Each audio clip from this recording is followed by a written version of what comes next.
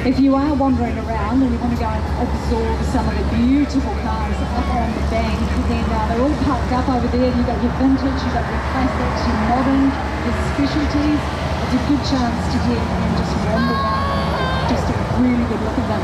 And directly behind us here, over beyond the sort of Allied Petroleum activation, Tracy, up the back of the hill there, beyond or just beside the tractor pull, you'll see Kenworth with an amazing display. Mack are up there as well. Remember, as we celebrate some of the pre-1970 iterations on the parade ground at the moment, where there's lots of milestones that line up with this year's event. 75 years of Land Rover, 100 years of Kenworth trucks.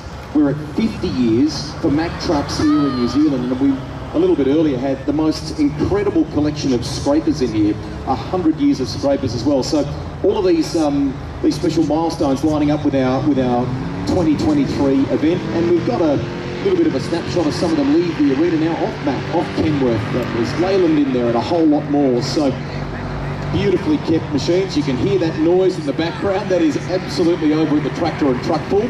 So the Class Harvest Centre area coming to life, and a good crowd over there at the moment too.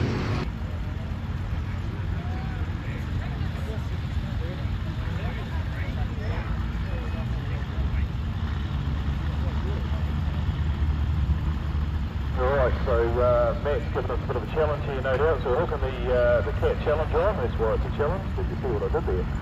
So we're hooking the challenge on the back, and we'll give it a whirl now. So obviously the same as we saw with our monster class tractors, that we need more resistance than the JCB can offer.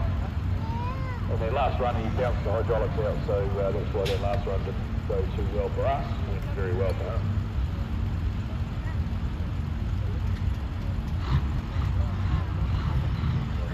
Let's see just what it can do now.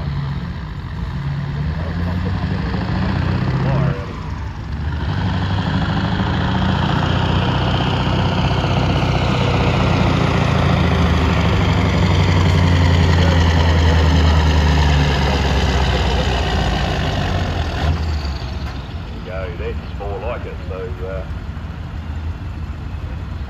69.92 there. So we saw Peter in his...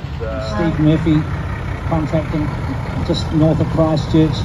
The new 5-axle trailer that's playing for the new payload system that we have in New Zealand now, the 50-tonne gross. And there's a logging truck that's just the latest configuration, followed by another R Mack Melbourne cement. Some of these Macks have been restored in their original colours of the original owners. The Duke. They just look fantastic. Make some noise, ladies and gentlemen. Give them a nice wave, a nice round of applause as they come into the Highlands Parade Ground here as we celebrate 50 years of Mack trucks here in New Zealand. Taking you through the different eras, the different models. Beautifully presented by the various different operators. And it's nice to see some of the throwbacks, the older generation trucks as well, Murph. The pride that drivers have with their vehicles too. They don't necessarily own them, but the pride they have with the equipment they've got and how they look after them. You know, it's obvious to see here what it means to a lot of these drivers and operators. The equipment that they have, I mean, they're worth a lot of money. But the amount of effort and time that goes into looking after them is phenomenal. Yeah, and looking after them on a weekly basis. You'll often see drivers in the transport yards on the weekend.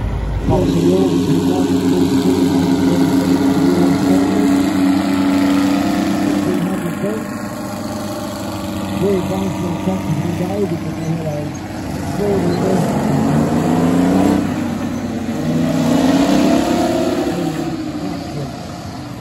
I was brought up from